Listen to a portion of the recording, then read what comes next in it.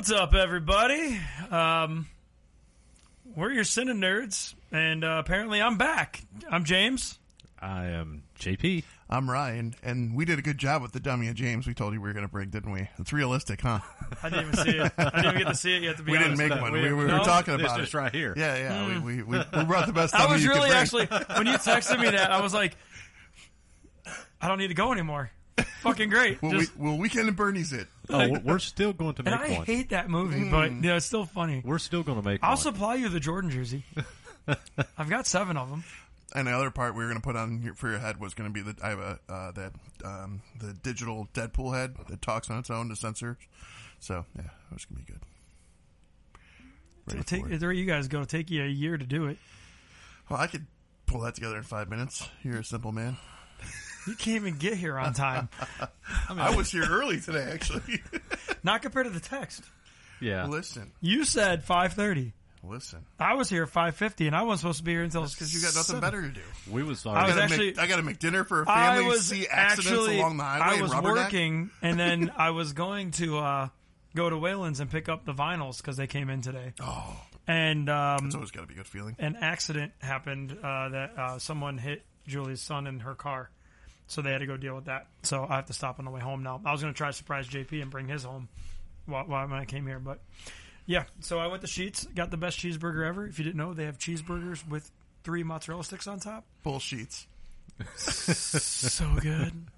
Yes, my jokes are. Thank But you. You acknowledged my joke. No, I'm at a point now where I'm just ignoring those jokes. We're at the 6:28, 2:10 mark. Okay, cool. There's got to be a Star Wars reference in here someplace. We'll get there. Okay. We'll get there. There's going to be a Rocky reference in this review.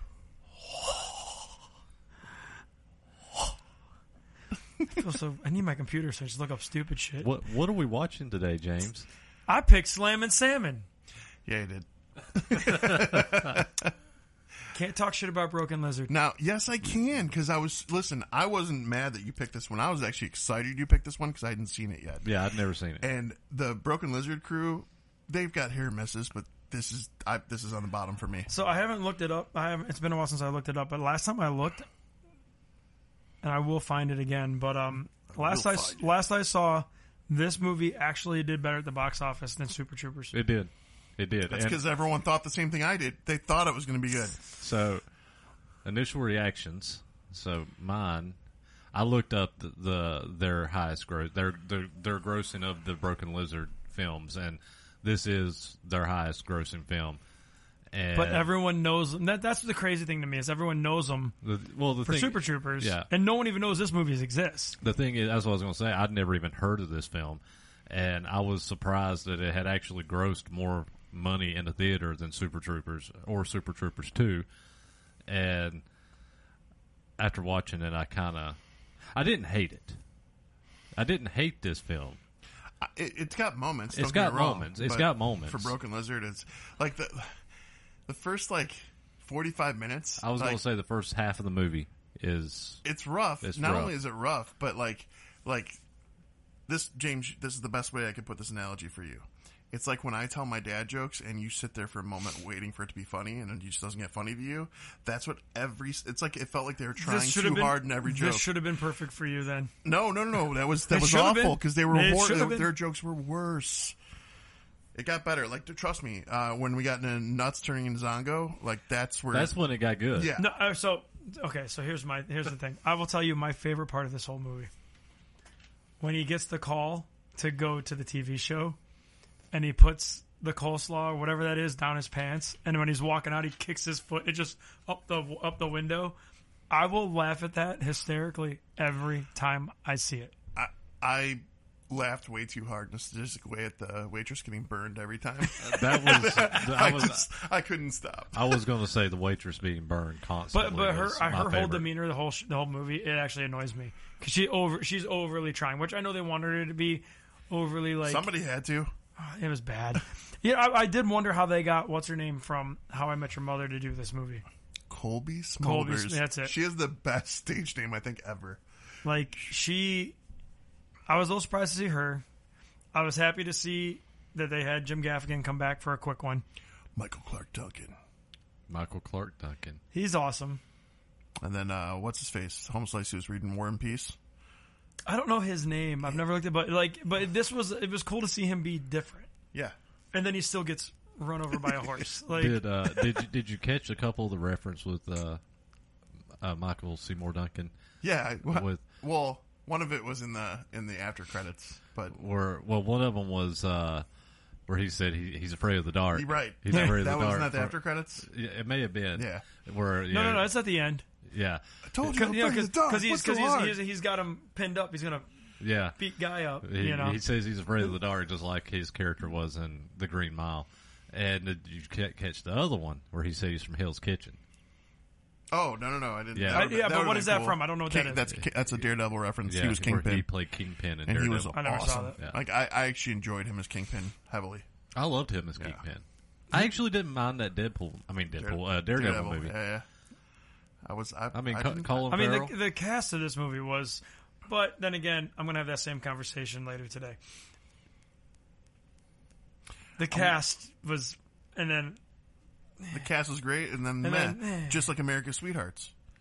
And to your credit, you can say this all you want, but what was the worst of all the ones we have filmed? Which one's the worst?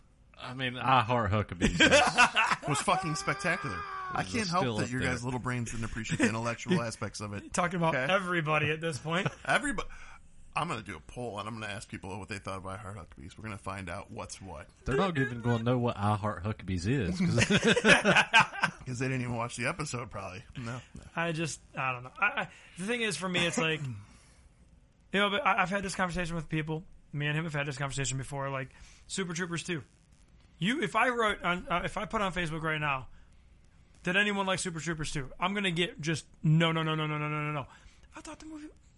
Yeah, we've talked, because I've said because I've told you like it it because of a girl, though. No, Tyler LaBane. Oh, you're right. I don't dislike Super Troopers 2. It just did not, like, it's in the same ballpark to me as Anchorman 2 and Zoolander 2. I disagree. Not so good. I disagree. But yeah, no, I like it because of Tyler LaBane. He plays one of the Mounties. Yeah, no, you're right. And I'm a huge Tyler LaBane fan. And I just don't.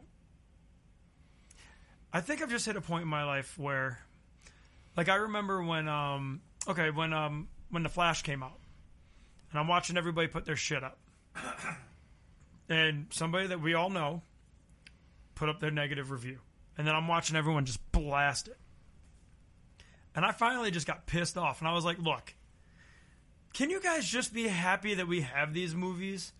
Like, you know, like, can we just, like, the fact that you have Keaton back as a Batman, the end of it when you get to actually see Cage in a Superman suit, which we never got to see, you know, like, or Helen Slater next to Christopher Reeve's Superman as Supergirl. Yeah, like, just be happy that we get these movies, because like when Venom came out, everyone's like, oh, it's not the comic book. Why would you want the exact copy of the comic book? We don't want the exact copy. We want it to be a live action version of what we read in comics in some regard. And when they go, it's like, I will forever reference this because it pissed me off so unbelievably bad. When Venom first arrived in Spider-Man 3 and he just landed next to Peter Parker's bike, I literally lost my shit. I don't care how you deliver the story of Venom, but that wasn't the way to go. So, like, those little things get me heated. But when it came to the actual Venom movies,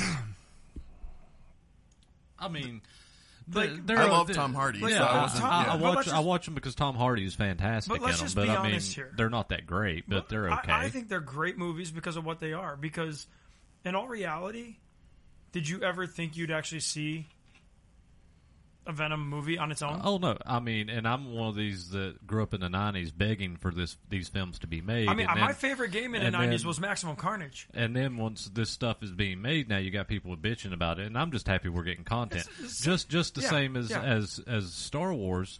Yeah, I went there. Everybody complains. It's the same thing, same fan base. You know, everybody complains. Oh well, this isn't my Star. Insufferable pricks. Yeah, this isn't my Star Wars. Well, you know what? I don't care if we just did 3 episodes on Star Wars Acolyte, and was I a massive fan of that series? No. I mean, you can watch it, see my review. I wasn't very kind to this series. However, I also left the end of that episode going, I'm ready for a season 2 because I want more Star Wars content. The amount of people that did not like Ghostbusters Afterlife blows my mind. In my opinion, you couldn't, and we've talked about this, you couldn't move forward any better, in my opinion, from the 80s to come into that now.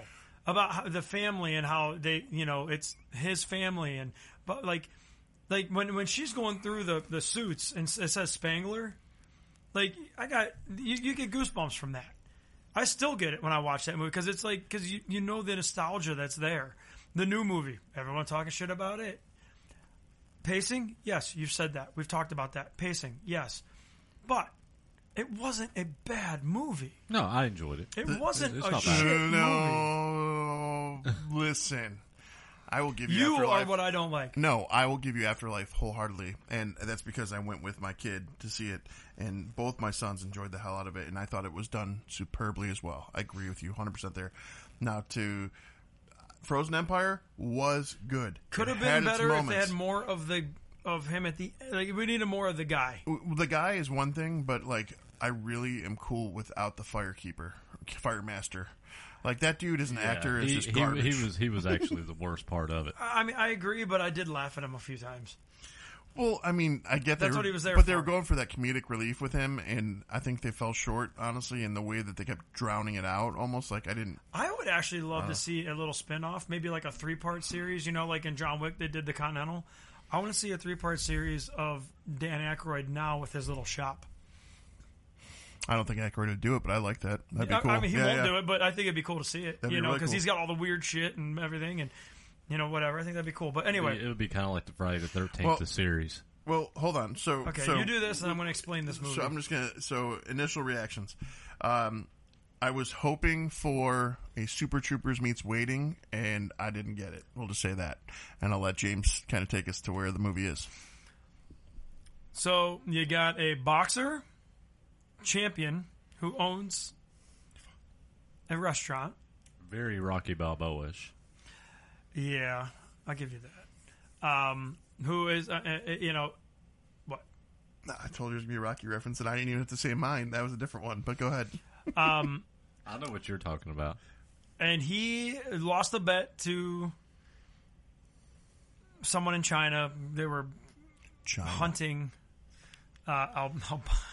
albinos, which is it was albino Japanese. It's and as he said, strictly catch and release. Jesus Christ. But he ends up losing, and he thinks he needs to have $20,000 by the next day. So the whole crew that working has to just bust their ass to try to make money. And I liked how they had Dave and his brother. You could see you could see it wasn't like it was 2009 though. It wasn't as good. You could see the double in there. I thought he was the best character in the whole movie. Oh, dude. Which character though? Both. How he did both. It showed how good he could be. Yeah. Because he was like the nerdy, and then he was like threatening everybody. And the nerdy reminded me of the dude, I Love Lamp dude from Anchorman. Like, just when he was himself, he's like, because he throw in these weird, like, obscure comments that were still funny, but then when he turned into Zongo, you're like... No, we're not talking about him. Oh. We're talking about the twins. Oh. See, I like the twins. They're good, but... He's like, I'll fucking kill you. He's got the knife. He's, like, oh. It's David and Donnie, wasn't it? Yeah. I just I like the hazing element because I've been guilty of doing that. The blue carousel. So to give backstory, did you blow a Smurf? Well, to give backstory, like I've worked in numerous bars, restaurants forever, managed bar and restaurant, and when I was a kid and I was just a bar back at a nightclub, we had a gay nightclub downtown called Bounce, and so all the new bar backs coming on who didn't know what Bounce was, we'd say we ran out of Miller Lite, and we'd go, hey, you got to run over to Bounce nightclub and pick up a case of Miller Lite for us. We're out of Miller Lite. We need it bad. So when they walked in and they heard say, hey, I'm from Lucky Buddha. I need a case of Miller Lite. The dudes there knew, and everything that ensued after, we'd meet up with them later, and like we'd all have a good joke about it. But they'd come, every single bar back would come back and be like, fuck you, asshole. It was so good. Well, and I don't know all their names because I never really got into it, but the guy who played Mac because I feel like that's how you would actually know him from Super Troopers. He ends up getting a spot on a TV show that it's because he had a big nose. Well, he went and got a nose job, and they immediately killed him off, so he had to come back and work. But by the time this is happening, he comes back. They throw out a prize to get the amount of money made for the night. All hell breaks loose. You know, the nuts, if he doesn't take his medication, turns into Zongo, and he's running around with just an apron on, his ass out. At one point, he's trying to shove that fish down the guy's throat. I would have appreciated the flashback for him being smothered in peanut butter. That's all I'm saying, because he talked about when it happened last time, and I would have loved. I was naked with peanut butter in my hair. They gave the coleslaw one. Let's get the peanut butter one. Like, that should have happened. But I mean, I get what you guys are saying. Like, it was not Waiting. Dude, Waiting's the only movie I ever watched. I watched it 3 times in a row, back to back. I was laughing so hard at that fucking movie that, like, I just said, hit play. I just start again. Dude, there's so much fuckery in Waiting. It's the first time you see it, you don't process everything. No. Yeah, whenever I was watching this, and I was within the first hour, and like I said, the first hour bogs for me anyway in this movie. And my wife comes in and goes, "What is this?" I said, "Well, it's a broken lizard movie." She goes, "Well, it looks like it's kind of like Waiting." I said, "It wants to be." Yeah, it wants to be. But here's the thing, like, so did Waiting too. But I felt like that's where this lacked, was the jokes that, like, if you've ever worked in the service industry setting, the commentary between line cooks and servers, and you started to get it with the chef, the one twin. You started to get it with him when they would send food back, and he'd be like, "Motherfucker," and he'd start getting all pissed off. Like, that's real. That's how a kitchen is. But, like, the interactions other than that between the line and the staff was lacking. I loved when he's like, "Nuke it," and he's like holding it, and it's funny because if you don't pay attention, they got the one cook in the back. As he's going by, he just goes, like, you know, like, if you don't see it, you miss it. But, like, I don't know. So all the things that happened during this movie, because I can just sum them up real quick. Whole bunch of fuckery. The one girl who is a ballerina gets that soup thrown in her face and it burns her. JP laughed very hard. He said, "I did too, twice." A very high end actor is going to ask his girlfriend to marry him, and as he's putting the ring in the cake, it's in the sunback area, the brownie, and so Farva comes in. Comes in and eats it. So now we're waiting for him to shit it out, which. And it's supposed to be a $450,000 ring. Yeah, $450,000 South African diamonds. I don't know, whatever the hell he said. I don't know. There's a whole bunch of words in there. I can't remember. So they're all just fighting for that. I will say it does gross me out every time. So she gets burned again. As they're bringing out a cake with candles. The cake with candles, the actor has so much alcohol in his drink that he spits it out and it re-burns her face again. Like a fireball. Like a huge fireball. So at this point, she gets set. Her foretop is it was the Miami Dolphins offensive line. Yep. Yeah. And she's milking it, and they're into it, and they're ordering this and that. And I mean, like, they're about to literally make her win. And the one guy, Rabbit, walks behind her and blows because he knows it'll blow her hair out because she's burned. And they even had the blood. They even had the blood in it, and it falls in the water. He's like, "That's disgusting." No. You're underplaying this, dude. It was so good. It's so gross. The hair piece that he blows from behind is a piece that has part of her scalp attached to it still. So there's a giant chunk of her scalp comes off with, he goes, and this piece just floats in slow motion almost down into the drink. And when it hits, you see the blood just drip into the water, mix in and swirl. And all the dudes start throwing up. Everything goes throwing to chaos. Tables, pure chaos. And it's so funny because, like, she's just sitting there going, "I just want to win," and I'm just like, "You would never act like that." I loved it as they were ordering before that. They're like, "Yeah, we want a couple appetizers. All of us want 2 T-bone steaks." Yeah, appetizers. See, and it's funny because I had a dinner once at Wolfgang Puck's Cut Steakhouse in Vegas, and I had a really nice talk with the waiter. You know, you're paying for your service. You're not paying for the food. The food's really good, but I mean, we're talking like 6-ounce steak for like $100. You know, like this meal cost me $460. It was insane. with tip. But he told me that the 3 months before I was there, the full offensive line of the Cowboys came in. They put 3 waiters on them. The whole total bill was $18,000. Yeah, because you got these dudes that are massive, and you're serving them $100 6-ounce steaks. Like, they need 6 of them to feel like they ate. There's so many Cowboys jokes here, but I'll leave it alone. I meant about the team. Why are you? He's like, "Are you gonna? What are you gonna make fun of me for, Ryan?" Not you. I this just time, stopped James. responding to him in the text because he tries so hard. I don't have to try. It's magical. You just provide the material. Well, I have a question. Yes, sir. Would you like to see them do another Super Troopers? There've been talks There's about been talk of a third, but I think it's in pre-production from what I read here pretty recently. I guess it would depend upon the script. If I'm being real, like where are they going to go next? Like, what would that? I mean, is it fair to say, like, can we just be happy that we're going to get another one? I'll be honest with you. What I would like to see more so than Super Troopers 3, a sequel to Club Dread. Oh, no. See, no. I would love to see that too, but I just don't know how you do it. You have to remake the same movie, basically. Like, how are you going to give a sequel to that? You could be honest and call it Club Dreadful. Club Dread was funny. I love Club Dread. I prefer Beer Fest over that. No way. Yes. No. No.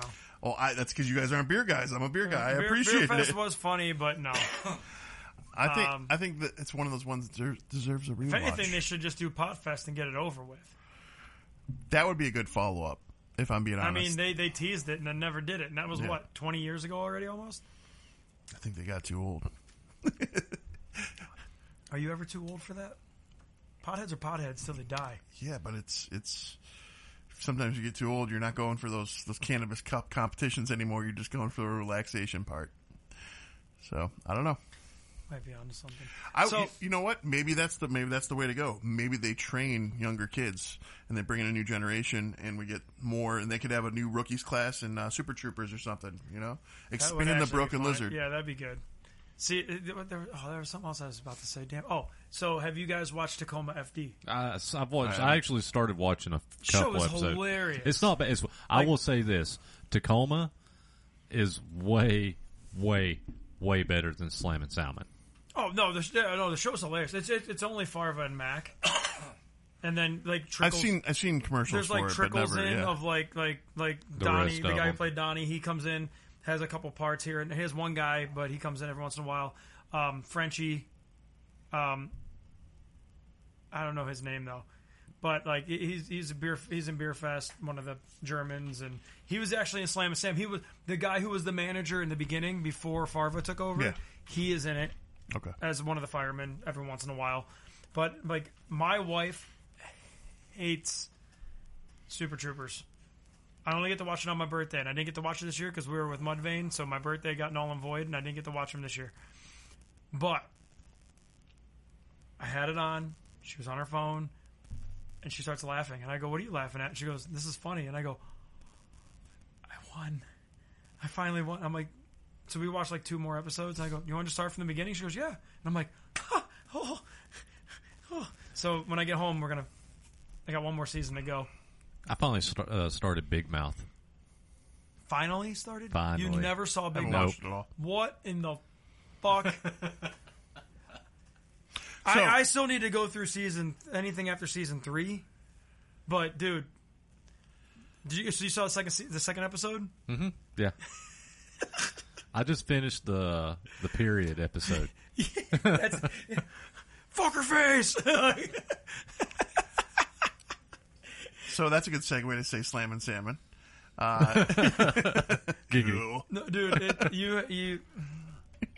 The second season's even funnier because like Jake is talking about something and the hormone monster is just like, this kid's a fucking prodigy. Like it's just. If you don't know, it's a Nick Kroll series. From, I know of the series. I just haven't watched it. From the League. You gotta watch it. I know. You would love it. I'm still rewatching the League because of you idiots, and it's well worth it. Peace, little tiny wreck dick. All right, Slammin Salmon. Pete didn't know what to do with it. I don't really have anything to say. You guys don't like the movie. I loved it. Don't give a shit.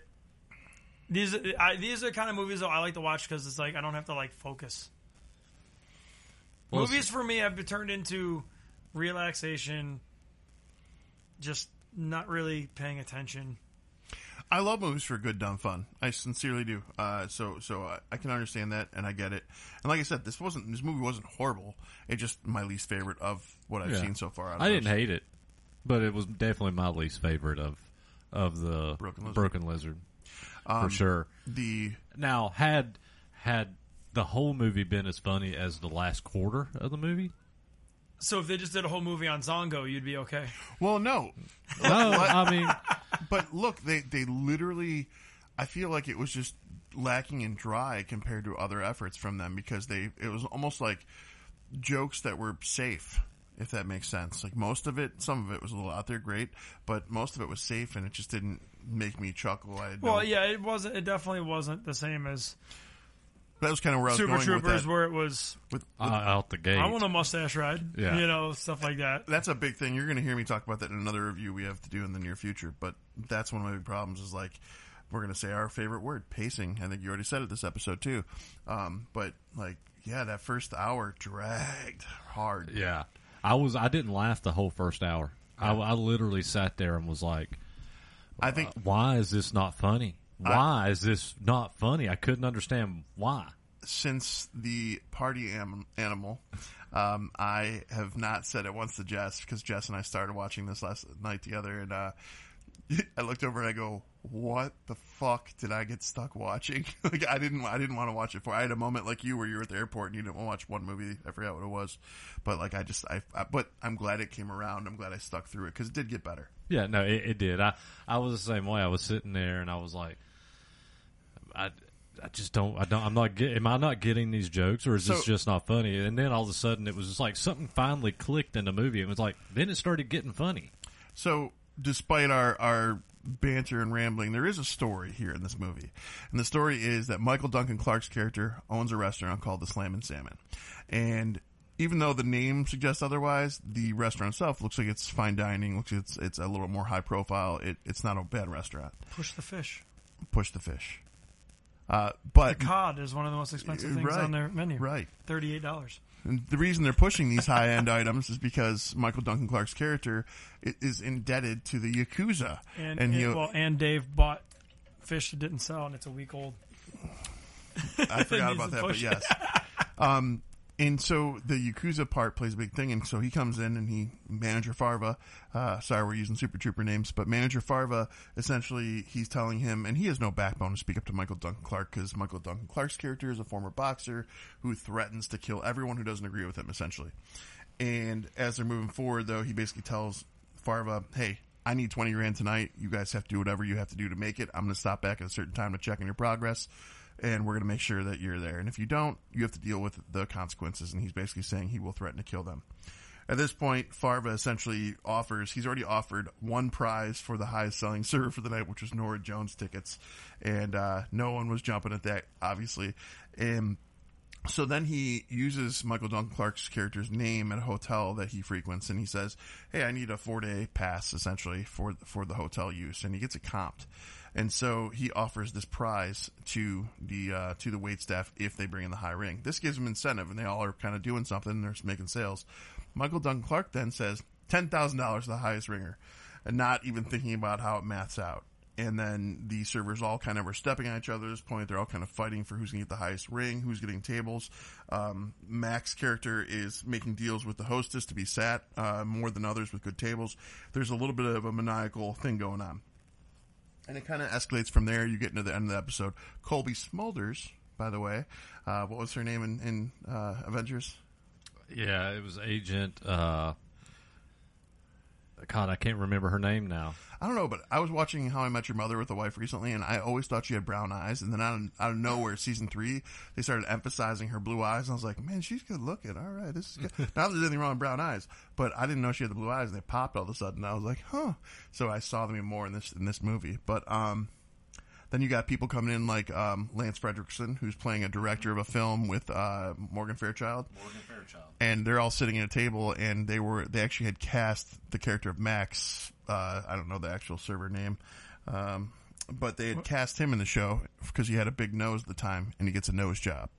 And he sees them there. They're like, "What are you doing here? What are you doing here?" And he's kind of embarrassed that he has to serve his former employer and work colleagues. Connor, yes. And so little bits happen there. There's a whole bunch of fun that kind of ensues that makes it worthy.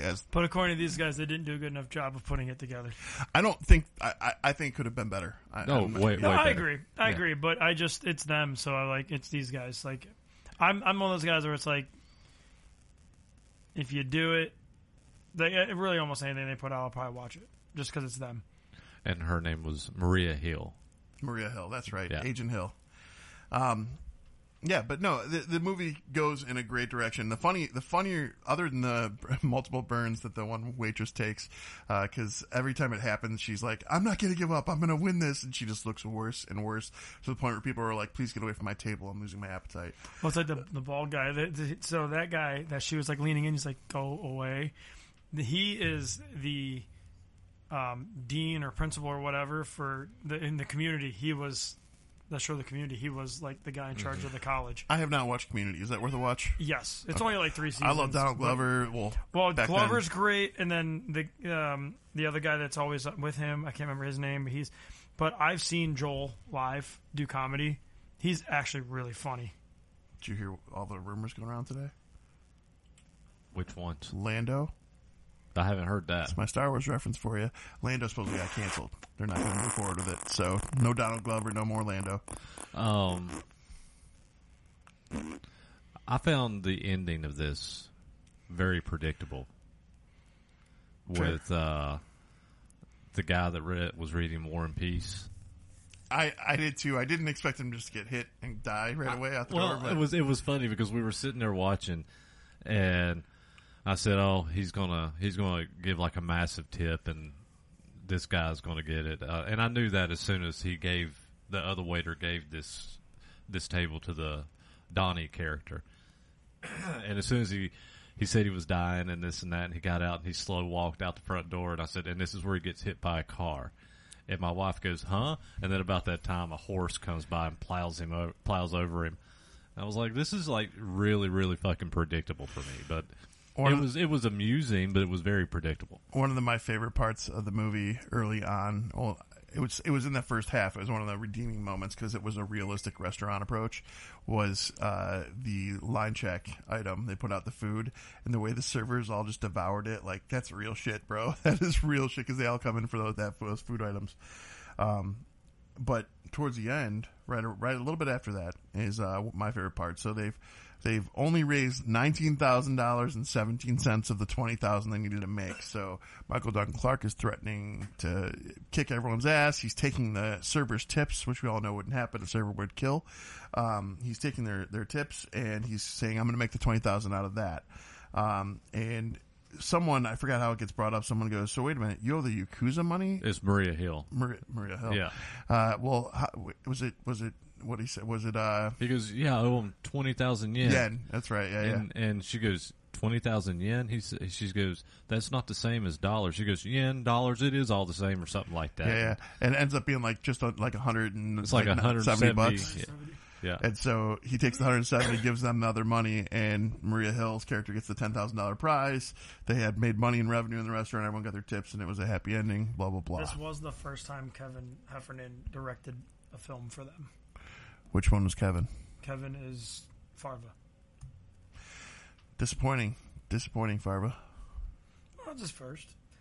Because I think he does help direct Coma FD, and that is hilarious. His fall down the stairs was great. Didn't he direct Dukes of Hazzard? Oh, I don't know. I'm pretty sure he did. I'm trying to find how much this movie cost to make, and I cannot find it. I looked yesterday. There is no numbers on I can't find how much this movie cost. This. Domestic box office did 41,000, and international did 19,000. So it did a total of 60,000. Yeah. There's no It means 60 million. Yeah. Well, they did it. Yeah. Will Forte is that guy's name, by the way. But in Blu-ray sales, Blu-ray sales did pretty good. It's not awful. It's not great, but it's not awful. For being who they are. $500,000 in Blu-ray sales. I mean, all right, rewind for me for a moment. I have a more important pressing matter than what sales it had. I was unaware that Olivia Munn was in this. How did I miss her? which one? She was the one that was getting engaged. Oh, that was her. Yeah. You know what I liked about that process is that despite the diamond getting eaten, well, she didn't. They presented her as the annoying She looked partner. homely too. Yeah. So that's the only reason, because I still have visions of her in the slave bikini outfit and sugar plums dancing in my head. So, by the way, that slave outfit just sold for $175,000 at auction. It should be in a museum. It should not be in It someone's absolutely house. should. It absolutely, or my house. But anyways, but that whole scene was actually kind of brilliant. That I will give credit to, because the whole process of waiting for the ring to come out of Farva's ass, him digging it out of the toilet, then they put it into the dessert again and she eats it.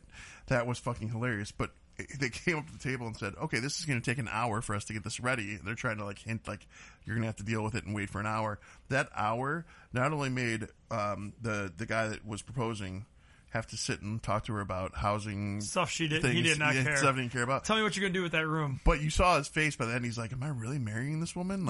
You could tell he had thought through it. He's like, I don't know. She's the one. Well, he was so disgusted too when she was eating the brownie and pulled the ring out, and everybody was just like about to vomit because they knew that it came out of Farva's ass. Yeah.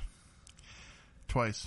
Because the diamond separated from the ring, and you heard the diamond hit the, And then magically they're just able to put a diamond back in its setting. Yep, magically. Pliers. Oh, Jesus Christ. I did not miss you guys.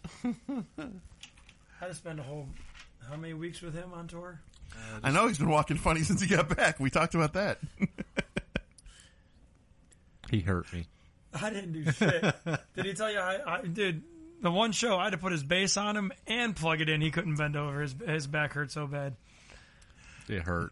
It was. I didn't know how he was going to play, to be honest. You know, you shouldn't use your guitar straps as holders, right? I really did not know.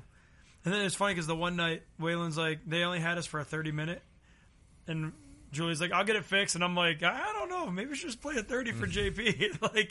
We might just want to just suck this one up. Wasn't that the last show, or was that the? It was the next to last. It was the one you had to sold put. Out. It was the one you had to put the guitar on. Oh, that's a good thing we did though. That was a good night. Yeah, I didn't move much that night. He stayed right here, and he gave me and Waylon enough room to go run the front. It was kind of like watching Finger 11. The bass player stays in the back. That's kind of what happened that night. Yeah, it was. I didn't know how I was.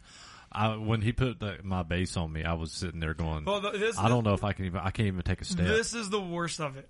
So he was bent over trying to get the bass, and the singer from Mood Fever, Tristan, nicest guy ever, got him warmed up for you boys. Have a good one. And he slaps both of us on the back at the same time because he didn't know. And all you hear is him go, oh! He just, and it's so loud in there, no one could hear it. And I'm just like, oh shit. He's done. He can't play. It's over. It hurt. It hurt bad. I don't envy it. That pain is not fun. Old. No, Jeep roll for me. Old. When we get into the ratings? Yeah, let's go. I give it a 3.5. You were supposed to go last. It's your movie. Don't care. Beating you to it. Jesus Christ. Suck it. Go ahead. I don't hate this movie. However, it is my least favorite Broken Lid. We have established it's if you want to watch a movie that's like Waiting, watch Waiting. Don't watch this film. However, if you're a Broken Lizard fan and you feel like you need to watch this film, then the last half of the movie isn't bad. It's okay. I mean, I'm gonna say it sits almost in the middle, and I think I'm gonna be generous with my rating. I'm gonna give it a 2.8. Oh, you went higher than me. Yeah, I said I'm being generous. I went right in the middle, so I'm 2.5. So I'm right in the same ballpark, but still you're a little higher. This one just didn't grab me, and it's not that I really had high hopes for this movie because of this fucker. because I was hoping maybe finally he'd pick a good one. I know how I feel about both of you. Anyways. It took me 5 hours last night to watch a movie. That's an hour and 40 minutes long. You didn't even complete the task. I had to keep... No, I did. Did you miss a movie? What movie didn't you get to? Because his took times 3 to watch. We'll get into that one next. I think my pick was way better than I do Slammin too. Salmon. I will give you that. Maybe. I mean, I get it to you because it's exactly every other movie that you love to watch. It's exactly like Starship Troopers, just not as like Starship-y. No, it's not Starship Oh, Troopers. bullshit! It is Ghostbusters. It is more Ghostbusters. 100%. I mean, Ivan Reitman, yeah. But anyways, let's finish this one out. So, he was a 3.5, 2.7, 2.5. So, I thought he was a 3.0. He went 3. I thought he went 3.5, 3.7. It's a horrible Trump face. I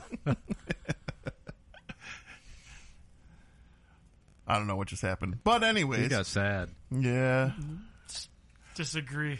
That's all right. Not with the rating. Not with the rating. Not with the rating. I've already moved on to the we can see it. 3 CineNerds at gmail.com. I'll say it again, so it's gonna be leftover. 3 CineNerds at gmail.com. Caw. That's it. First of all, that cackle right there. We're just gonna finish it on that cackle. Like, share, and follow. Peace out. Review. Love ya.